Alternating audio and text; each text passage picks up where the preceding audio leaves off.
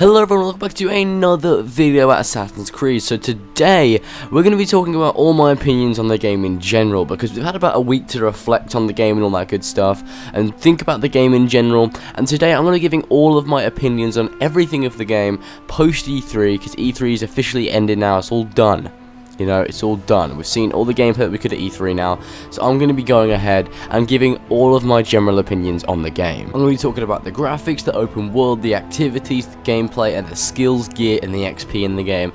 Everything that's important in the game, I'm going to be talking about in this video. So without further ado, guys, let's get straight into this video. So the first thing you noticed about Assassin's Creed Origins, before you see any of the gameplay, before you hear anything about the game, the first thing I noticed was that the graphics of the game were absolutely beautiful. They are astonishing. They're better than any other Assassin's Creed game before it, and especially considering it's such a vibrant palette of colours in ancient Egypt, the game is genuinely beautiful. The water looks insane, the awesome sand dunes look insane, the different little civilizations look insane, and there's also an amazing shot of the lighthouse of Alexandria, and the graphics just look absolutely beautiful in it. In that initial gameplay demo we got at E3, when we first saw how the game actually played, the shots of Senu flying over Egypt do look absolutely beautiful, and I still cannot believe them to this day. The game looks absolutely fantastic. The beautiful graphics of the game only complement the vast open world that they've built in this game. You're able to explore the whole of Egypt in this game, all the way up to Alexandria and everything in between. There's loads of oases, there's loads of different small settlements and ruins to explore. It just looks really fucking cool, and there's just so many different places in this game that you can go to, which makes the world so vast and so diverse. It's really nice to see that we have an actual diverse open world, because the recent Assassin's Creed games have just been inside of one city, whereas in this game there's two cities, Memphis and Alexandria. Obviously Alexandria is going to be the more huge, kind of colossal one, whereas Memphis is a more minimalistic city, but it's still very important nonetheless. But it's great to see all these different environments and the different spaces in between these cities. It's not just one city, it's a whole country. So there's going to be so many more places to explore, instead of just having shitty London that looks the same all over. Like, yeah, I'm English, you know, I love going to London, it's great. But it's a shit place to go into in an Assassin's Creed game. It's a really bad place. Everywhere looks exactly the same. A place like ancient Egypt, especially having the whole of the country of Egypt in the ancient times, is a lot more interesting than just having London in the Victorian era. Anyway, the open world is huge, it's beautiful, and it's also going to be littered with many different activities and side quests for us to do, such as various different tombs to complete, which was specified up to 20 tombs for us to do in the open world, side quests to help passing strangers, stargazing puddles, gladiator arenas, and so much more. I do not doubt there will be loads more activities to do in the game. There's definitely going to be loads more stuff for us to do in the game that they haven't shown in any of the demos, because they want us to have some form of mystery in the open world and some form of discovery when exploring around and seeing different side quests. Obviously the team is taking more of an RPG approach to the side quests in the game, so instead of there being like different missions for different historical figures, it's just going to be missions for passing strangers, and they're going to have rewards, XP you get from them, and it's just a very more RPG based system than in the previous Assassin's Creed games. And I think this is a lot better, because a lot of open world games nowadays are taking on more of an RPG role, and that has been such a great decision for all the developers that have made those games. It's such a good way of doing things, especially in open world games. It makes everything a lot more interesting, and it makes content a lot more plentiful. Now, the actual gameplay of the game and how the game plays is a cause of concern for many people, although I don't really feel the same way. I think the gameplay in the game is fine. It looks fluent and fun, which is all that matters really. Some animations can be slightly jittery, however we've only seen an alpha build of the game, so all of the small problems could be ironed out upon release. I definitely think they're still working on many aspects of the game, and they're going to try and polish around the edges of all of these different problems that are in the game.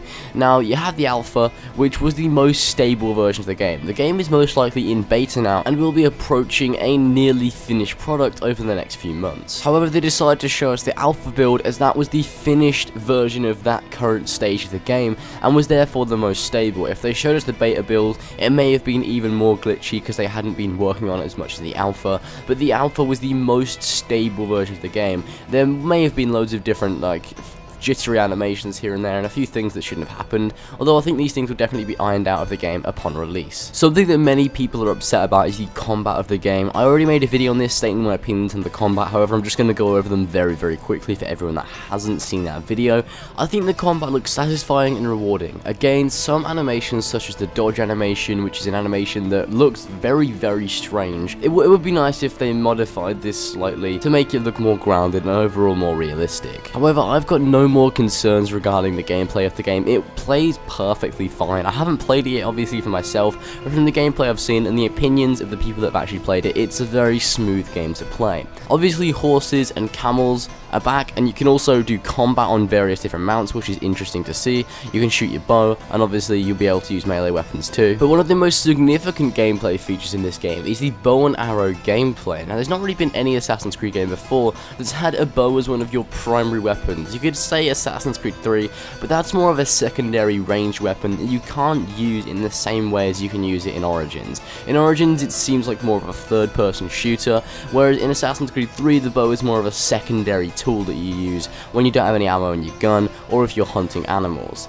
Ashraf said in an interview that you could even play the game solely just using the bow if you want, in the style of a third-person shooter with a bow and arrow, which is quite interesting, which proves that this game really does cater to anyone's playstyle and you can play the game however you want. Obviously, there are also the underwater sections and the water sections in general. You can drive the little feluccas over it. There's obviously the Mediterranean too, but the main part is the underwater sections in the Nile Delta and the different water areas in Egypt. It's really cool that any underwater area is completely explorable. There's treasure under there, there's tombs under there, there's temples, various different weapons and armor that you might be able to find there. It's really cool. It's kind of like the different diving sections in Assassin's Creed 4. However, this is completely seamless and you don't need to go through a loading screen to be able to get under there. You can just dive down and do whatever you want. You can also hunt various different animals like hippos and crocodiles in there, which is really cool too. Although I am really interested to see how these naval missions play out, because obviously in the different trailers we saw ships that had rams on them, which would definitely point towards naval gameplay, and also one of the exclusive missions for Assassin's Creed Origins is a naval mission, so I want to know how this is. Obviously there's not going to be cannons, because cannons weren't invented around this time, you know, it's 49 BCE or whatever, and I reckon it'll be more like fire arrows, ramming, and all that good stuff that made old naval combat very unique.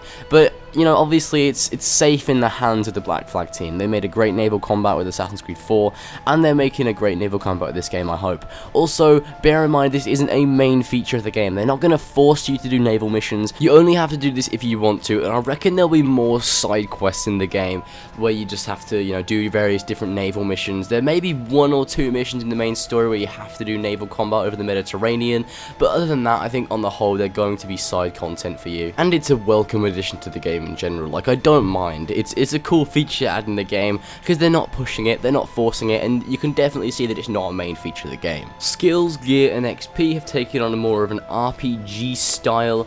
You get XP from enemies, which is very straightforward. Obviously, XP is also rewarded as a reward from quests, gear being the same as well. They've taken on a very straightforward RPG design with these 2 features. However, the skill system is a huge tree of skills that doesn't go down in a linear line like most games do. It actually forms more of a huge circle, so there is more than one way to get each skill. Now, this is a lot better than how other RPGs do it. Other RPGs go down in a straight line, they have 3 different branches, and that's all you can do. However, in this game, it goes around in a huge circle, which means you can get the exact skills you want without having to buy pointless skills to get to the skill you want, which I think is really awesome.